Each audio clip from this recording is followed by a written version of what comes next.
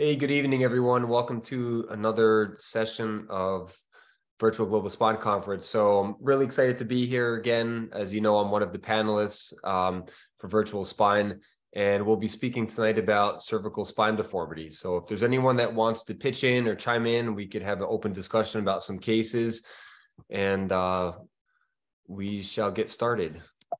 So I have no relevant disclosures for this talk other than the fact that I'm a surgical consultant for Medtronic, and you'll see some of their hardware, some of the operative videos I show. So I think we have to give some credit to, actually, we have to give a lot of credit to Chris Ames and Hanjo Kim. They've really put together this beautiful cervical spine deformity classification system. And we also have to give a lot of credit to Virginie Lafage as well. She put together this wonderful piece of work a number of years ago that really helped us to define what normal cervical lordosis is. And I can say, as an attending surgeon now, one of my biggest pet peeves is when I read these radiology reports that state that a patient has lost cervical lordosis. Now, a lot of younger patients actually do not have cervical lordosis yet. What happens is that as we continue to age, thoracic kyphosis will increase, and then we have a commensurate amount of cervical lordosis. So this paper actually proves the opposite is what we're all taught, is that the younger we are, the less lordosis we have in our neck, but the older we are, the more lordosis we have as a result of the hyperthoracic kyphosis. And this is a great diagram from Chris Ames and the UCSF crew that showed this quite nicely, that as we continue to age, the T1 slope will continue to increase. But to compensate for that, we need to kick our heads back and increase our cervical lordosis.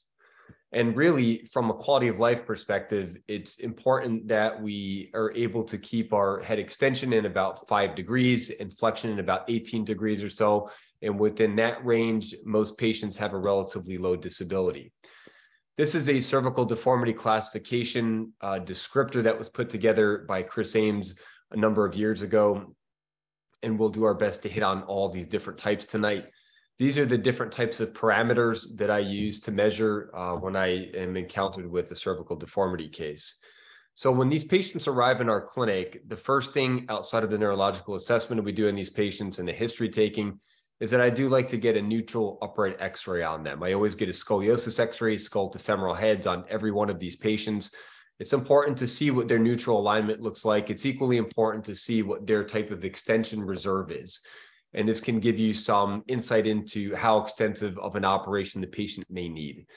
We're all very familiar with what PI minus LL is, the PI-LL mismatch. And there's a commensurate type of formula for T1 slope and cervical lordosis. As the T1 slope increases, we need to kick back our head and have a commensurate amount of cervical lordosis to achieve and maintain upright erect posture. And there's actually a mathematical formula that goes along with that as well. So why don't we break down into some cases? We'll talk about the different types of cervical spine deformity. There's really 6 main types, in my opinion, outside of the congenital deformity, which is really confined more to the pediatric population. And these all range from very flexible to somewhat flexible to rigid. If it's flexible, it's obviously a very easy day in the operating room for most of us. You don't require any osteotomies to get patients corrected. We essentially just reposition them either in traction or the Mayfield head holder. And a lot of times we can get a very nice clinical and radiographic result. If they're rigid, this is when we need to utilize the Ames cervical osteotomy classification.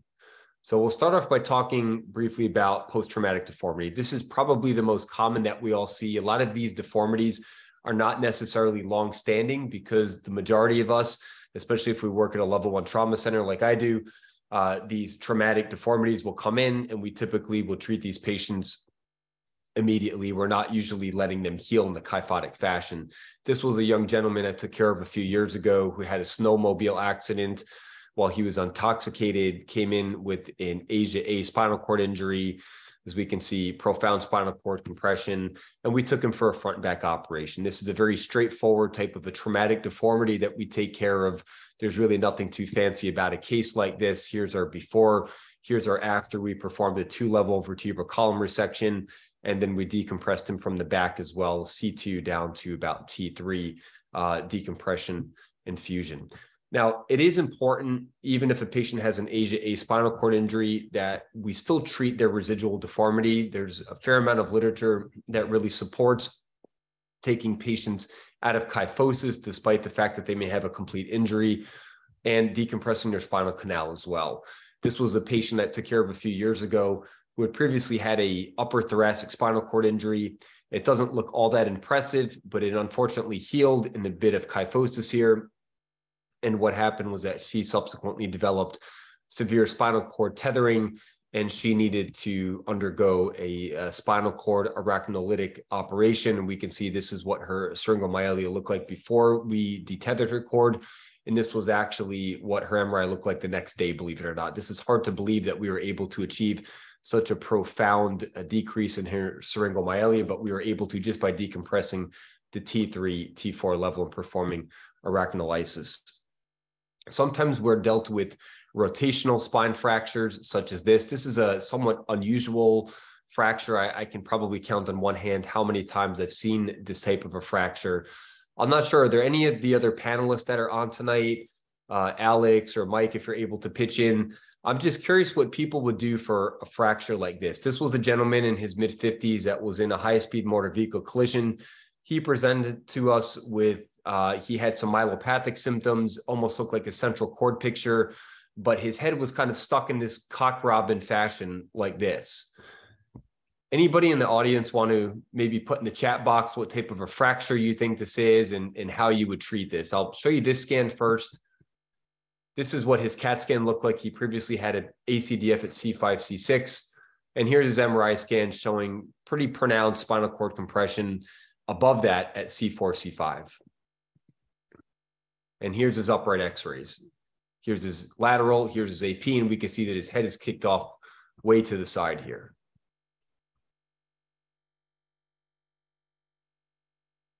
Any takers? I'll see if I can open up the chat box to see what anybody would do here. All right, if there's none of the other panelists are on, I'll go on to talk about what I did here and what type of fracture, the way I would classify this. This is what we call a vertical C1 split fracture. We could see that the lateral mass of C1 has essentially been split into thirds here.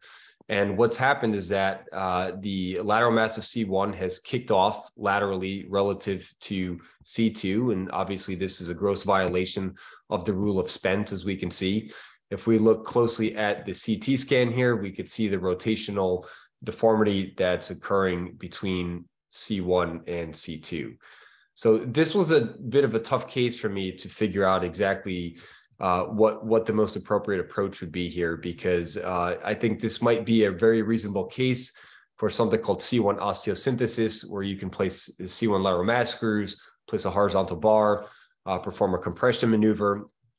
The problem at hand here is that he also had a cock robin deformity of his head on his neck, and additionally had a picture consistent with central cord syndrome. So this is what he looked like intraoperatively. He was a fairly large, obese gentleman, lots of soft tissue in the back of the neck. And we could see he's got a fracture here of the posterior arch of C1 as well. And one of the most difficult things in a case like this is placing your C1 lateral mass screws, because now that entire segment is completely mobile. So what we do here is we'll have our assistant stabilize this part of the posterior arch of C1 as we place our C1 lateral mass screws. And this is what it looked like after surgery. We could see that there's a fairly large air gapping between the lateral mass of C1 and C2 within the facet joint here. We're able to get a very reasonable correction. And this is what he looked like on his AP x-rays after surgery. This is him before surgery. And in the sagittal plane, these are his post-op x-rays. We ended up taking him from C1 down to about C6 to fixate him into his previous fusion construct. And he was able to do quite well after this. One of the other type of fractures that we run into a lot that can certainly cause extension deformities are the ankylosed spine fractures. One of the interesting things about these fractures is that sometimes they can hide on us a bit. This was the same patient that had the same fracture. Obviously, these are two different CAT scans during the same day. One was the CT, the other was the CTA, and we could see that these can sometimes hide from our visualization. This was a more obvious ankylosing fracture that I took care of a few weeks ago. This unfortunate gentleman had been intoxicated, had a fall getting out of his car, and came into us with an incomplete spinal cord injury. And he was found to have an epidural hematoma and some left upper extremity weakness. And one of the issues that I tend to run into with these patients is that a lot of them end up having dysphagia. I always thought it was because of what I did to them during surgery, that I fixated them in this extension position. But what I've started doing more recently is getting, if it's not an emergency operation, sometimes is to get a preoperative quick swallow evaluation on these patients.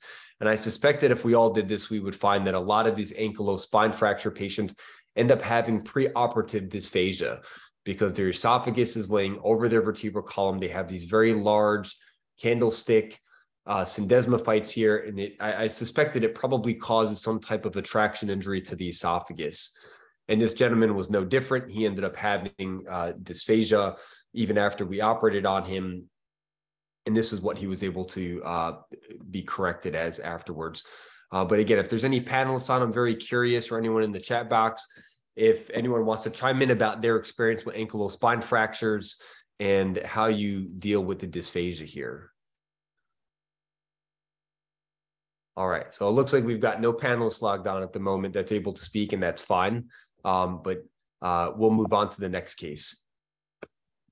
So let's talk about post-infectious. This was a case I posted on Twitter last evening. The patient, as you'll see, her post-op x-rays still have staples in them because I just did this case a couple of weeks or so ago. This was a very fascinating case of a woman in her early 70s who previously has a history of head and neck cancer. And this was treated back in 2020 with one of our ENT surgeons at UNC. They had performed a partial laryngectomy on her. And this is what her next film looked like in 2020. Let's fast forward about 2 years, and this is what she looks like in 2022. She presented to me just before the holidays with a pretty pronounced chin on chest deformity. She had cervical myelopathy. She was aspirating. Because of her previous prior partial laryngectomy, she really could not speak very well either. So she had dysphonia as well, and very pronounced dysphagia, aspirating a lot. This is what her preoperative x-rays look like. We could see that she's got a pretty pronounced focal kyphosis. Her T1 slope looks relatively normal. And here's what her CAT scan looks like. And I think the top differential diagnosis in the case like this is that we're either dealing with radionecrosis because she's had previous radiation to her neck, or we're dealing with some type of chronic fistula between her posterior oropharyngeal space and her vertebral column, or a combination of the two. So what we can see is that there's this moth-eaten appearance, essentially from C3 all the way down to C6. C5 and C6 appear to be somewhat autofused. And there's also some autofusion posteriorly as well. Here's what her MRI scan looked like. She did have some static spinal cord compression in the mid-subaxial area of the cervical spine, but I suspect that most of her myelopathy was essentially from the fact that her spinal cord was completely draped over this hyperkyphotic segment of the spinal cord here. And here's what her 3D reconstruction had looked like prior to surgery as well.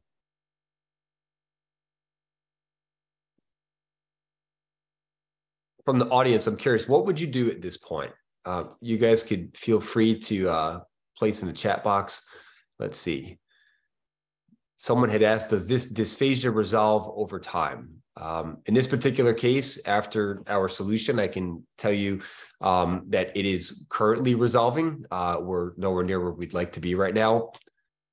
I think someone had mentioned occipital fixation. So I'll move on to show you what we did in this situation. So we obviously got our ENT surgeons. I see Mike Selby. Mike, do you have a comment about this case? I'm keen on seeing what you did, but yeah, I think ENT is very helpful to get through that mess anteriorly. I think it's going to be a very good idea to have some help. Right. So I guess one of the questions is, can you address this from an all posterior approach? And you certainly can, but I think that if you decompress her posteriorly and you fixate her, there's no impetus for the spinal cord to float back, right? The spinal column's not even straight. She's frankly kyphotic here. So even if you decompress her from C2 to T1 or C7, that spinal cord's really not going to float back. So I felt pretty strongly that if we were going to move forward with this operation and this patient that was really properly vetted, most patients are not candidates for what we ended up doing for her, that we did have to perform some type of anterior column reconstruction here. So we absolutely got our ENT surgeons on board to assist us with this. Because she had a chronic fistula and was aspirating, our ENT surgeon at UNC felt that she would be a good candidate for a completion laryngectomy, and that this would really give us a pretty unparalleled view to what her spine looked like. So I'm just going to kind of go through what my thoughts were for this case. So how we would do this over 2 stages. We've got to take out everything from C3 down to C6, and then we need to figure out how we're going to reconstruct this, right? So we need to take out C3, C4, C5, and C6. The problem that we have when we go to reconstruct this anteriorly is that if you place a cage at the anterior part of C7, it's going to be proud to C3. I'm sorry, proud to C2, right? If you place your cage posteriorly at C7, it's going to be, you know, it may fit well on the anterior part of C2, but this is going to be very close to the spinal canal, which I was not very excited about either. So what we decided to do was reorientation of the end plates. And essentially this means that we take a coarse diamond drill bit and we essentially buff the end plates down, and we essentially reposition the end plate of C2 inferiorly and the superior end plate of C7 so that we can eventually place our cage in a very reasonable position. And this was the only time I had ever used this particular cage, and I'll show you during the operative video, but this particular cage has an option for integrated screws as well. And I thought that this was a very nice type of a cage reconstruction for this particular type of a case. So to orient you, a complete laryngectomy has been done. We're looking straight down. This is her spinal column. Here's her head's over here. Her feet are over here. This is the left side. This is the right side. This is that moth-eaten vertebral body, as we can see. What we're doing now is our discectomy. Now we're doing our corpectomy using the coarse diamond drill bit. We're taking out the lateral part of the vertebral bodies. We've now exposed the dura between C2 and C3, between C6 and C7. And now we've got this long anterior plate of bone that needs to be resected with their Kerrisons. Once we're able to take all of this out and decompress the spinal cord, we're now using our coarse diamond drill bit to buff the end plates down, reorient them so that we can place this expandable cage with integrated screw option. Once that cage is settled, we take an X-ray to make sure that it is in fact flush with the end plate above and below. And now here we are placing the integrated screws. And despite the fact that we're able to place 4 screws into C2 and C7, we still decided to place a plate. We had ENT harvest a pectoral flap, and then we were able to take her for a posterior a few days later. And this is what the intraoperative O-arm spin looked like once we were able to complete stage 2. We ended up taking her up to C1 because I was not thrilled leaving the top of the construct at C2. I think we set a world record for the amount of screws we have in C2. We actually placed 7 screws in C2. We had, I believe, 4 from the front and 3 from the back. And she's about 3 or 4 weeks out of surgery now, has been up, ambulating out of bed, neurologically doing fantastic. These are some intraoperative photos. This is after the complete laryngectomy is done. This is the view that I had from the front, from the side. Here's our cage. And here's once the plate is in. And then this is what she looked like after surgery once her pectoral muscle flap was taken and she was all put back together again afterwards. Here's her pre-op x-ray, her post-op x-ray. I usually don't like showing x-rays that still have staples in them because that means we don't have good follow-up. But I thought that this was a unique enough case, despite the fact that we just did this about 3 or 4 weeks ago, and she's done quite well afterwards. See if anyone has any questions or comments about what we did here, or if anyone would do anything differently in a case like this. Hey, Michael, I'm going to jump in. That looks awesome. Just a couple of quick technical things. You know, these patients are super high risk of infection. What do you do to help counter that? You load antibiotic in your bone graft, or what are you doing for that? So typically for posterior operations, I usually do about 2 to 3 grams of vancomycin powder for all these patients. You know, I can say that I probably only had, I think, one anterior infection in my entire career and training. I think because the lymphatics are so good in the neck that most patients still get infected. Obviously, this patient is in a very different box than most patients, so she's at an extraordinarily high risk of an anterior infection. I believe our ENT colleagues ended up advocating for keeping her on antibiotics for several weeks to cover oral flora. I mean, if you look at the intraoperative pictures here, there's definitely, I hate to say that there's breaches in sterility, right? But I mean, her neck is filleted open, and we see that she's got our pseudo trach tube over here, right? She's got half of her face exposed. So there, this is not going to be the most sterile operation because obviously her esophagus was cut. It was reanimated back together. This is the distal end of her esophagus. So, we keep her on antibiotics for about a week or two afterwards. And I think we just keep our fingers crossed that she doesn't get infected afterwards. Outside of that, I don't know if there's a whole lot more that you could do in this particular type of a situation. This is probably a few times in a career type of a surgery. So time will tell if she gets infected. Obviously, I believe we also left multiple drains in her neck between the front of the neck, the back of the neck. I don't know that there's a whole lot more that we can do in the situation though. And so far she's close to a month out of surgery, no signs of infection. And she's done better than all of us could have expected. Yeah. Good, beautiful case, Michael. One quick question from the chat box was how old was the patient? And I suppose the other question is on post-op movement and how the patient's been going. Yeah, so she's in her early 70s. I believe she's about 72 or 73 years old. Post-operatively, we kept her in the intensive care unit for about a day or two after the surgery. I believe I did stage 1 on the Monday. I did stage 2 on the Wednesday, and she was out of the ICU by, I believe, Thursday or Friday. Ended up needing to go back because of some minor respiratory issues to the step-down unit. But now she's on the floor. She's up and ambulating. She actually just passed her swallow evaluation, believe it or not. We have an absolute phenomenal head and neck cancer team here at UNC. So they were able to reanastomose her esophagus. She's unfortunately never able to speak again. She wasn't really able to speak very much before surgery because now she's a completion laryngectomy. But she's done quite well, and she's up and ambulatory now. Excellent. Mike, I'm going to ask one really annoying question as well. Cervical deformity, and I know we discussed this a bit. T2, T3, T4, T5, like do you have a standard end for your construct as a so great question. Vertebra? Yeah, great question. I've got a case of DJK later that I'll talk about a bit. So if a patient has a normal T1 slope, if it's less than 30 degrees, I'm very comfortable stopping at T2 or T3 in those cases. If they have a very high T1 slope, 40, 50, 60 degrees, I'm taking them past the apex of their thoracic kyphosis. We were very fortunate in this case.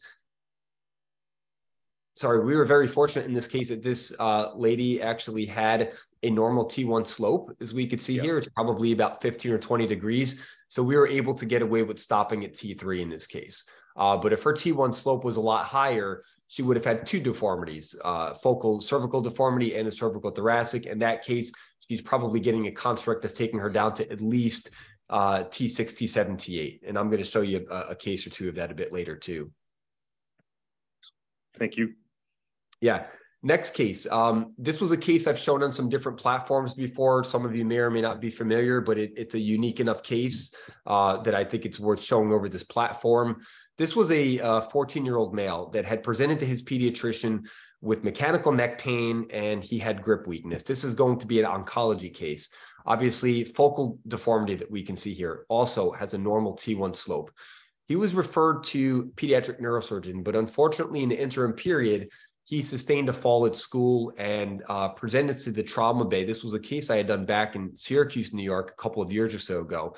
And a couple of very unique findings. We see that there's lytic destruction from C4 through C6. We can also see that the posterior elements are essentially missing here. It's not just that they're lytic, they just don't seem to exist at a few of these levels. So we were able to take an MRI very quickly, and we can appreciate that he has an unusual enhancement pattern here between C4 and C6, both anteriorly, posteriorly. So this is a tough case, right? He's 14. He presents to us with an A spinal cord injury after he'd had a fall in school. The CAT scan doesn't look a whole lot different than the pre-fall X-ray that he had.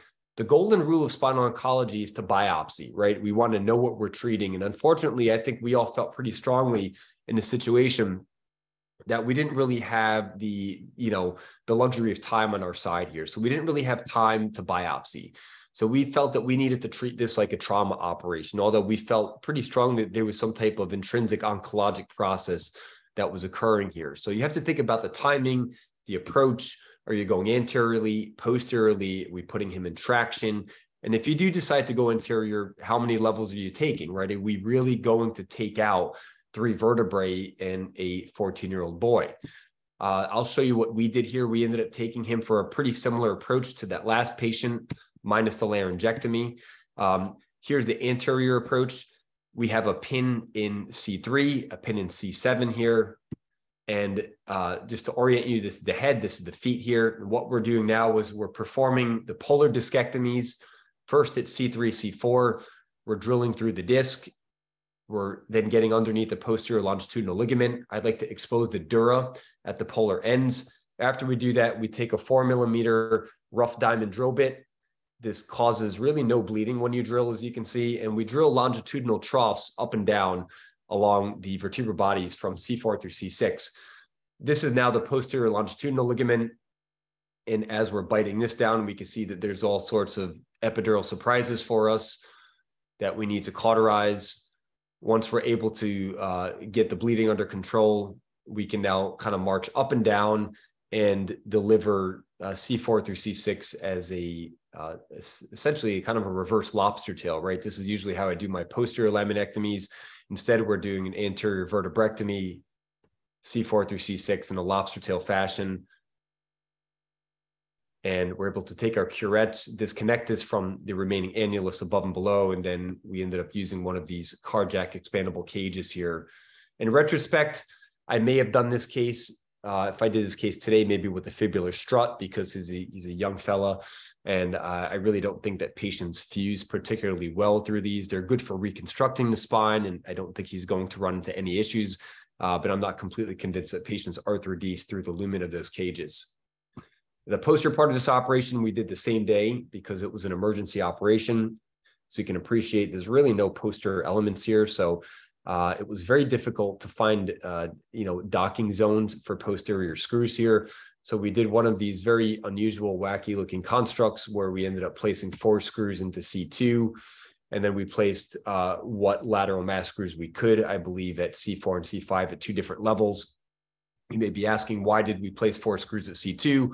Well, we wanted to try to spare him fixation up to C1 or the occiput. So this is really akin to placing bilateral pelvic screws for thoracolumbar deformity. And we kind of coined the term as C2 quad screws here. The diagnosis for this case ended up coming back as hemangioma. Okay, I put neuroaggressive here. Obviously, the pathologist doesn't say these are neuroaggressive. This is a coined term that kind of first came out of Brigham and Women's with Dr. Groff. And something else that's kind of interesting about this case when we brought this up to our radiologists after surgery was that they actually felt that this could be a case of vanishing bone disease or Gorham-Stout syndrome. And as many of you know, the histopathology that's consistent with vanishing bone disease is that these patients will develop these hemangiomatous features of bone. So I thought that this was very interesting. Till this day, I don't know whether or not this patient truly had a hemangioma or vanishing bone disease. But nevertheless, he's about 2 years out of surgery now. As far as how he did from his spinal cord injury, he was able to regain some function of the distal upper extremities, but unfortunately has remained a paraplegic since then. Just going to check the chat box real quick to see if there was a pathology. I think someone had mentioned about pathology. I'm assuming that's about the last case. It ended up being infection, the last case. It ended up growing out some oral bacteria. And then about frozen section, if that's about this case, it's ended up being a hemangioma.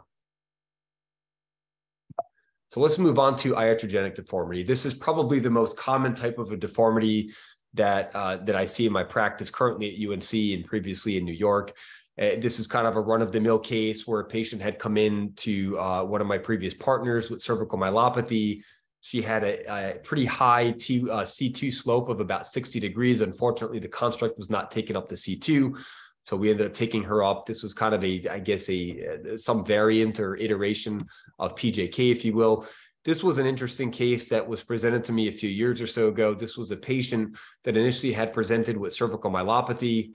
A previous surgeon in town in New York had performed a 4-level laminoplasty, interesting topic, worth some discussion at some point. There's some consideration that needs to be taken when we perform laminoplasties. When I was a resident and a fellow, everyone always taught us, as long as the patient has good cervical lordosis, just like what this patient has, they're a perfect candidate for a laminoplasty. I think that there's some red flags with that statement there. I don't think it has as much to do with their cervical lordosis as it does with their T1 slope. Because what happens in some of these older patients that we perform laminoplasties on, many of them have very poor cervical extensor musculature reserve. So what happens is we're doing our dissection, we're buggering up their posterior ligamentous complex, taking some of their muscular attachments down. They don't have that extension reserve. And some of these patients will end up going into kyphosis after. And there's definitely literature to support that this does happen, that if a patient fails after a laminoplasty, a lot of times it's due to the fact that they had a pre-existing high T1 slope. And then this is a different topic for another day to talk about how we could better measure volumetric analysis of the posterior cervical musculature in some of these elderly patients. The next topic I'm going to bring up with iatrogenic deformity is DJK. This is something that's probably plagued me early on in my career more than PJK has, believe it or not. So this was actually a case of mine that I had done my first year in practice, a patient that presented with cervical myelopathy. Patting yourself on the back. This was probably one of my first cases when I was at SUNY Upstate in Syracuse. I performed the C3 to T1 decompression fusion. He did great from a myelopathic perspective. And then he walked back into my clinic about 1.5 years or 2 years later with an x-ray saying, "Hey, Dr. G, I can't hold my head up anymore." So let's talk about DJK. DJK is the post-op loss of alignment in the distal spinal segments adjacent to the LIV or lower instrumented vertebrae. So what are some risk factors for DJK? Metabolic bone disease, higher number of posterior levels that are fused, higher degree of posterior osteotomies, such as doing a pedicle subtraction osteotomy or VCR, use of transition rods, preoperative thoracic hyperkyphosis, lumbar hyperlordosis, or failure to address the secondary driver of deformity. And in my opinion, the 3 places that I've seen DJK take place are at the bone screw interface, compression deformities, either at the LIV or LIV plus 1, or they can have distal ligamentous failure. And if it's your lucky day or unlucky day, some of these patients will actually have 2 or all 3 of these. So let's go over all of the deformity parameters here. His lordosis is way off here. His C2 slope is 46 degrees. C2 to 7 SVA is 5 centimeters. It should be less than 4. Chin brow vertical angle should be a lot lower. It's 30 degrees currently, and his T1 slope is very high as well. When we look closely at his CAT scan, we can see that not only does he have DJK, he also has pseudoarthrosis.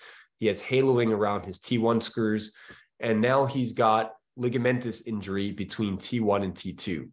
Why this happened, I'm not completely certain, but I can tell you that one of the risk factors for distal junctional kyphosis, at least in my own practice, is if you expose too low. So now I'm extraordinarily paranoid about keeping the upper instrumented ligamentous, muscular ligamentous complex completely intact to prevent PJK, and we do the same for DJK as well. Again, so here's our interspinous gap that's increased. These are the parameters that we're shooting for. We want a C2 to 7 CSVA less than 4 centimeters, C2 slope less than 20 degrees, chin brow vertical angle less than 25 degrees, and we want our mismatch between the T1 slope and 2 to 7 lordosis to be less than 20 degrees. So how do we go about achieving that? One might consider an upper thoracic pedicle subtraction osteotomy, maybe multiple cervical thoracic PCOs, multi-level ACDF, which I think is probably the poorest option of all of these. So I'm going to show you how I went about correcting, this was my case of distal junctional kyphosis. So here we are, we're opening up the skin. We're now exposing the posterior hardware, taking out the previous screws and the set caps. We now need to consider if we're going to correct this, are we going to end at C3 or are we taking them up to C2? Anytime I do a deformity case, I'm always ending at least C2. This is our freehand method of our pedicle screws at C2. We're placing a number 1 Penfield. We're palpating the medial border C2 pedicle. Here we are placing a translaminar screw on the right side. This is the tap. This is followed by the screw. And the reason we're doing the translaminar screw is that we did not feel that the pedicle was conducive on the on the right side for safe placement of a freehand pedicle screw. We take our intraoperative 3D spin. And now what we're doing is performing our posterior column osteotomies. We use a combination of an ultrasonic bone cutting tool followed by an osteotome. Anytime I do these cases, I do like to use a 5.5 cobalt chrome quad rod across the cervical thoracic junction. And now we're performing the deformity corrections, we can see. And now we're fine-tuning this with our in situ rod benders. Anytime I do a PCO or osteotomy, I do like to inject some fibrin glue in between, just so that we can layer bone graft on top of that. That was actually a trick I learned when I did a very short observership with Larry Lanke a number of years ago. Here's the post-operative X-ray that we could see. C2 to 7 lordosis is now down to 33 degrees. C2 slope is down to 17 from 46. His C2 to 7 SVA is now less than 4 centimeters. Chin brow vertical angle is almost 0 degrees. And the T1 slope has actually increased as well from 66 down to 44 degrees. Going to go ahead and check the chat box to see if anyone has any questions. It looks like proposing a question about the same procedure can be done with the same similarity in minimally invasive or using robotic surgery. I'm not sure what case you're referring to, but any of the cases I'm showing today, in my hands, they're best done as an open operation. I have not used a robot yet. I don't think I could find a lot of utility for this magnitude of deformities that I've been showing, but for your bread and butter degen cases, there's probably a role for it. All right, so let's move on to the next case. This was probably the hardest or one of the hardest cases I've ever done as an attending faculty. This was a gentleman in his mid-50s. He had presented to me with this scan. He has significant hand wasting, weakness of his hand intrinsics, and he has a rigid chin on chest deformity, as we can see here. He previously had had a trauma to his neck, had a front back operation, very unusual construct, had multiple screws and rods from C1 all the way down to T6, thoracic 6. And we can see that the posterior superior part of T2 is now essentially impaling the spinal cord. And this is likely responsible for some of the hand weakness, leg weakness that he has. This is a very bizarre construct. I've never seen one like this before. He's got these anterior titanium mesh cages from C3 down to 5, and then he has a separate cage essentially between at the bottom of C7 and the mid portion of C2. So obviously this is a problem. This is a bigger problem because now he's got a screw that's at the posterior superior part of T2. And to top things off, he's now auto-fused posteriorly here. If we're considering a posterior fixation for this, typically I'd like to stop at C2 if we could. C2, obviously, he's got no pedicles. We can't place translaminar screws. And par screws, we would get a very flimsy screw in here, probably about 10 millimeters in maximal length here. End of previous construct was at T6. He has a compression fracture at T9. And this is what his lumbar spine looks like, which is not particularly great. It was a previous paper that talked about the head suspension test. This is my patient. This is what his head looked like prior to the operation. So we called our ENT colleagues and we said, is there anything that we could have you help us with? Maybe a manubriotomy. We called our thoracic surgeons. Nobody was entirely enthusiastic about going in through the front part of his neck or his chest here. So now it was really up to us to figure out how we could correct his deformity from a posterior approach. So what we felt was that he essentially needed a 3-column osteotomy, right? He needed a pedicle subtraction osteotomy, and we also needed to figure out a way to cut all of this metal out from a posterior approach and keeping his spinal cord completely intact. So this needs to come out. This needs to come out. Manubriotomy was out of the question, right? Here's his manubrium here. The patient did not want it. We would have had to crack this down several centimeters to get the proper vector to be able to perform an anterior column resection here. This is what he looked like in surgery. This is why a lot of spine surgeons have neck problems, because now we need to operate. This is obviously very poor ergonomics for us. He's now in the middle of the open Jackson frame here. So our goal was to perform a PSO here, cut this metal out, right? So how do we go about doing this? Here's his spinal cord, here's his nerve roots. We're able to take a coarse diamond drill bit. It's a little bit hard to see in this video, but essentially what we would do is we would go through the metal. Most surgeons would use a metal cutting burr. I don't like to do that. For a case like this, I actually used a 6mm coarse diamond drill bit. We drilled through that screw, through some of that titanium mesh cage. We were able to get a Woodson, a PS, excuse me, a PSO impactor, impact that dorsal wall of what's left of T1 and T2 into what's left of that vertebral body. And then we left the remainder of that cage intact. You can see this is before we took it out. This is after we took it out. And now we're performing the deformity corrective maneuver here. We can see we tightened this side. The contralateral side was left loose. We're now performing our compression maneuver on both sides, and we're able to do some in situ rod bending as well and get a very reasonable correction. And this is what things look like after. We ended up taking him up to the occiput and down to about T10, I believe, is what we ended up taking him down to. We wanted to pass the distalmost area where he had screws because he had multiple pedicle screws that had essentially eroded and had pulled out at some point. So we wanted to upsize all those past there. This is what his post-op CT scan looks like afterwards. This is what his intraoperative photo looked like. We can see his head's no longer through the Jackson frame here. I don't use anything fancy. I know a lot of surgeons will use bivector traction. I haven't really gotten into that. At UNC, we now have this Laveau head holder. I have not tried that for a case of this magnitude. I have done it before, though.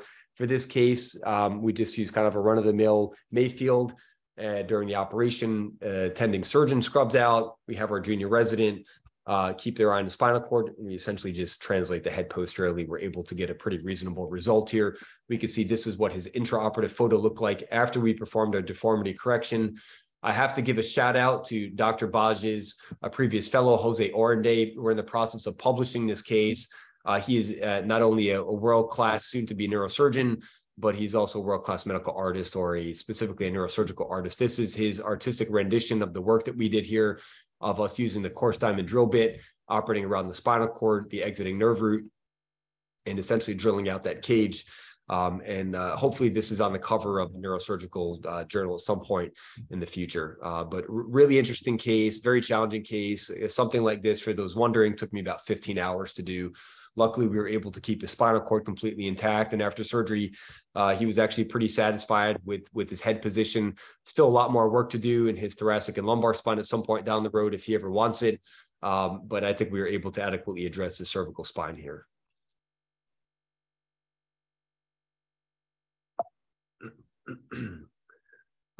Let's see how much time we have left. Looks like we've got about 15 minutes or so left. So I thought we'll talk about some neuromuscular cases. Mike, any comments, questions on that last case or chat box? Yeah, so couple of chat box points. One about, can you do this minimally invasively or with robotic surgery? From Dr. Soto, and Dr. Burchak is saying, is the distal fixation far enough? So as far as robotic, I had mentioned that before. For these types of cases, I personally, I've never used robotics outside of a cadaveric lab. I just haven't before. So for this magnitude of deformity, in my hands, I probably would not try to use technology that I wasn't comfortable with. As far as, placing some of these pedicle screws with robotics, sure. I don't think that's unreasonable to do something like that. As far as how low down to take this gentleman, unfortunately, this x-ray is cut off here. We ended up taking him down to T10. So you might ask, why T10? I see if I can pull up his preoperative scan here. So here we are. It's hard to see, but he actually had fixation all the way down to T6. I don't have access to them now because I'm in UNC. This case was one I had done in New York. But the apex of his kyphosis was around the T6, T7 area based on the upright x-rays. I don't usually base it off of the supine CT. I base it off of the upright scoliosis x-rays. And I was not keen on stopping at T8 because he had a fracture at T9. So we ended up taking him down to T10. That being said, his lumbar spine was a complete disaster too. And at some point down the road, he's probably going to need to have that fixed. I hope that leave the rods long. The question from Kelly Chamberlain, Michael, how do you determine if the chin on chest deformity is rigid versus flexible? And how do you know if it will translate intra-op?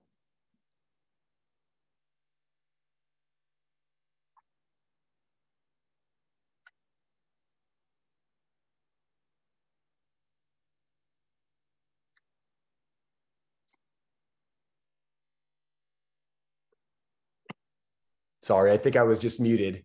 So the best way is really to just examine the patient, right? We bring them into clinic. Any patient I suspect has a cervical deformity or cervical thoracic deformity, I have them lay down on the bed and I say, try to put your head back. Well, this guy, this is intra-op, but before surgery, we did the same thing. He couldn't lean his head back, right? So that tells me that this is a rigid deformity.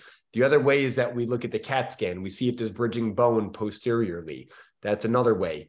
Just looking at their preoperative MRI scan or CAT scan, those are all supine studies. So we're able to get an indication as to whether or not that deformity reduces when they're in the supine position. So those are really the three metrics that I use to utilize whether or not this is flexible or not. So let's move Matt on. Burchuck's asking, Mike, how is a coarse diamond burr different from a regular diamond burr or a regular cutting burr? So that's a good question. Yeah, so the coarse diamond burr has different gradations of spiculations on them. So there's the smooth diamond, which I never use. A lot of my coarse diamonds end up becoming a smooth diamond by the time I'm done with them, and sometimes I'll go through several throughout a big case like this. And then we have a coarse diamond that has multiple spiculations, and then there's something I use a lot. It's called an extra coarse diamond that has even more spiculations. So essentially, it just goes from less aggressive to more aggressive. I do like using the diamond drill because it heats up bone, so it coagulates the bone. With that case I showed previously of the infection, you could kind of buff up the end plate. It doesn't really chatter through bone as well and cause a lot of bleeding. So that's really my indications for using these drills. As far as getting through metal, I was surprised it worked for that case, but it actually worked remarkably well. There was something about using a metal cutting burr millimeters away from the spinal cord that kind of irked me. So I kind of went to my comfort zone, which was the 6 millimeter coarse diamond. This was a very fascinating case that I did when I used to work at the Veterans Hospital in New York a number of years ago. This was a gentleman that about 5 or 8 years before I had met him, he had a T10 to S1 fusion, completely rock solid fusion here. He presented to me with a chin on chest deformity. Here's what his pre-op CAT scan looked like. If you look at this in isolation, it looks like that he's got pretty good cervical lordosis here. So he really has two deformities, in my opinion. He's got cervical deformity, and then he also has a cervical thoracic deformity. This is what he looked like when he showed up to clinic. Essentially has 90 degrees of kyphosis. I tried very hard with my hands to push his head back gently. This was completely rigid, okay? This is a case of what's called dropped head syndrome. And this is really secondary to a variety of etiologies, myopathy. It affects the neck extensors. You could have myasthenia gravis patients that have this, polymyositis, CIDP, metabolic myopathies. There's a whole variety of etiologies for dropped head syndrome. And during some of these surgeries, we'll actually end up taking a small muscle biopsy. So this was this gentleman, what he looked like before surgery. And we could see that, he did correct pretty nicely with a little bit of rocuronium, which I was very happy about. So our anesthesiology colleagues helped us out profoundly with this operation. But he still has a cervical thoracic deformity. So we felt that we could go one of two ways with this. We could go through the front of the neck, try to give him some robust fixation, and then do a posterior operation, or we could take this and do an extension of fusion from his previous thoracolumbar construct and take him all the way up to C2. So the way that we correct these cervical thoracic deformities, I try to keep patients away from pedicle subtraction osteotomies like the last case I showed you. I think most of these deformities can be fixed and addressed adequately with these. This is what a Ponte or posterior column osteotomy is, or chevron osteotomy. The way I do these is that I'll take an ultrasonic bone cutting tool. We make our L cut through the inferior articulating process. We take our 1/4 inch straight osteotome. We take the IAPs out. We take down the inferior spinous process, drill through the inferior lamina. We then find the ligamentum flavum, take out the SAP, and then again, we perform our compression maneuver here. And this is a very, very long construct. As you can see, there's probably about 6 or 7 rods in this guy. I don't like putting coronal bends on rods. That's something I learned from Larry Lenke a number of years ago. So I have no problem placing multiple straight rods. I try to avoid coronal bends into rods if we can help it. The downside of doing this, obviously, is that you have a lot of metal that's covering your bone surface area. So you do have to decorticate very well before you drop all of your rods and final tighten everything. And this was what we had completed afterwards. We took him from C2 essentially down to S1. I think at the end of these operations, it is important that the back of the head is in line with the posterior apex of the thoracic spine. If you've achieved that, these patients are going to be relatively happy after surgery. Again, another secondary marker that I've achieved my goals is that now he can lay down on the bed without a pillow supporting him. And then this is what he looked like afterwards. I think one can make the argument that maybe we should have done some lumbar work here to see if we could kick him back more to get the back of his occiput in line with his thoracic apex. But at the end of the day, this gentleman really did not want any more spine surgery. And I think that this was a very reasonable functional result for this gentleman. As we can see, he's now got a relatively horizontal gaze. He's about 2.5 or 3 years out of surgery and has done extraordinarily well. He actually did run into a small bout of dysphagia for a few months. He's now able to eat fine. But just interestingly, his esophagus was so accustomed to being in this hyperkyphotic manner that when we straightened him out, despite the fact that we did not go through the anterior part of his neck, he still did develop some postoperative dysphagia, which again has completely resolved after surgery. Just going to check the chat box again. Looks like no new questions. This was another very fascinating case that we did probably about a month and a half or so ago of a functional. This was kind of an oncologic / functional case. This was a gentleman in his early 50s that had a was undiagnosed, had presented to our clinic with a chin on chest deformity, but also with very severe cervical myelopathy. We can see that he's got multiple metastatic deposits. His spinal cord is severely compressed. And one of the surprising features here is despite the fact that he has no pathologic fractures, his preoperative x-ray looked like this. So again, he's got about a 90-degree or almost 90-degree curve. He could not hold his head up if his life depended on it. So you might be wondering, why somebody without fractures have this deformity that's really rapidly progressed over the course of a few months? And I don't have a video for this case, as this was just done a few weeks or so ago. But interestingly, this more than likely was a case of paraneoplastic syndrome. As we all remember from the medical school days, patients that have small cell lung cancer are prone to these paraneoplastic syndromes. This is called myasthenic Lambert syndrome. At least this is what the kind of the running diagnosis was. And we ended up doing an occipital to thoracic fusion on him. You may ask, why did we take him up to the occiput? C1 and C2 was chock full of tumor and had very poor fixation. So we ended up skipping C1 and took him up to the occiput. Very fascinating case, though, of a functional deformity where a patient developed a paraneoplastic syndrome. At least this is what the running diagnosis was. He's still currently in the hospital, but we were able to decompress the spinal cord adequately and also correct his chin on chest deformity, as you can see here.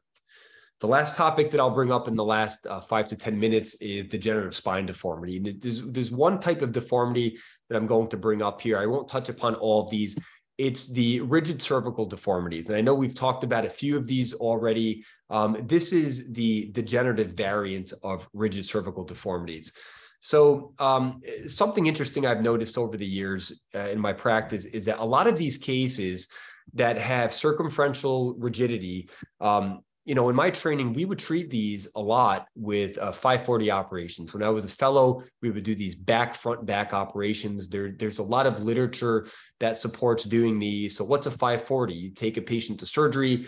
We would place all of their screws. We perform posterior column osteotomies on them, take them, do our anterior column osteotomies, multi-level ACDF or corpectomy, then take the patient back for a third stage and then fixate them. This was a case I did when I was at Brown a number of years ago. Chin on chest deformity. We did our posterior releases, ACDFs, posterior fixation, beautiful construct. The patient did really well. But I guess the question is, does the patient really need 3 different operations, or can we take care of this with anterior-only osteotomies, followed by posterior fixation and fusion, and taking them just for a 360 as opposed to a 540? So I'm going to propose, and I think we all know this, anterior osteotomies work, right? We know this from the ankylosing spondylitis population.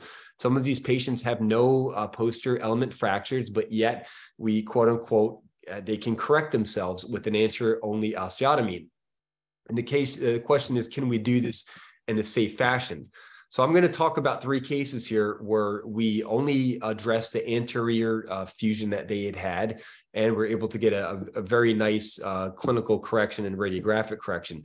This was a patient, 62 years old, who presented with progressive loss of dexterity, falls, chin on chest deformity. I shouldn't say it's quite a chin on chest, but she has difficulty maintaining upright erect gaze, or horizontal gaze, if you will. And what we can see here is that she's got severe static compression, kyphotic deformity of the upper cervical spine.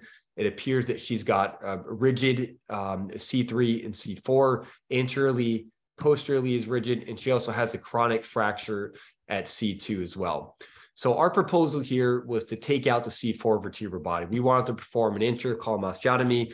The struggle that we had was, how will we place a cage between the end plate of C3 inferiorly and the superior end plate of C5? So we decided to perform a grade 3 osteotomy here, which is the vertebral column resection.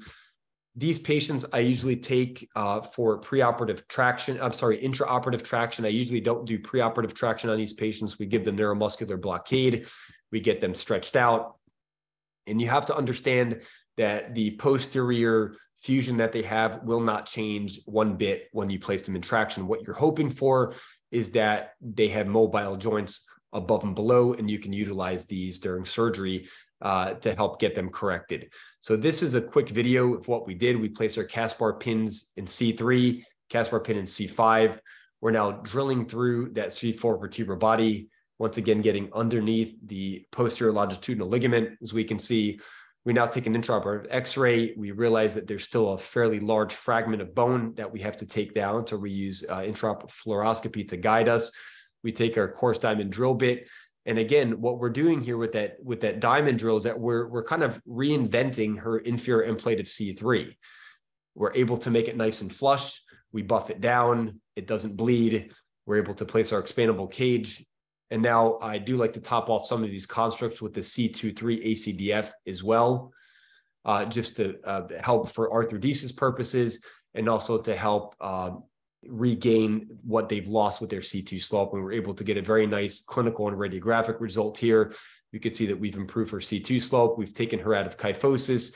And most importantly, we've decompressed her spinal cord. This is what she looked like before surgery, and this is what she looked like after surgery. I do have a few other cases. I do have a couple of other cases or so, but it looks like it's about 7 o'clock. So I'm going to end there and see if any of the other panelists have questions, comments, or if anyone in the chat box wants to reach out to ask me anything at this stage. All right. Well, it looks like no one else has any questions. I don't know what's on tap for next week, but if you guys stay in tune with LinkedIn and Twitter, I'm sure Dr. Baj will be posting next week who's going to be speaking. So I hope all of you guys enjoyed that. I hope someone learned something. I do suspect that this will probably be up on YouTube in a few days if anyone missed any of this. And I think all of you have my Twitter handle, LinkedIn account. Reach out to me if anyone has any questions or comments about any of these cases. Feel free to reach out. All right, guys, have a wonderful night.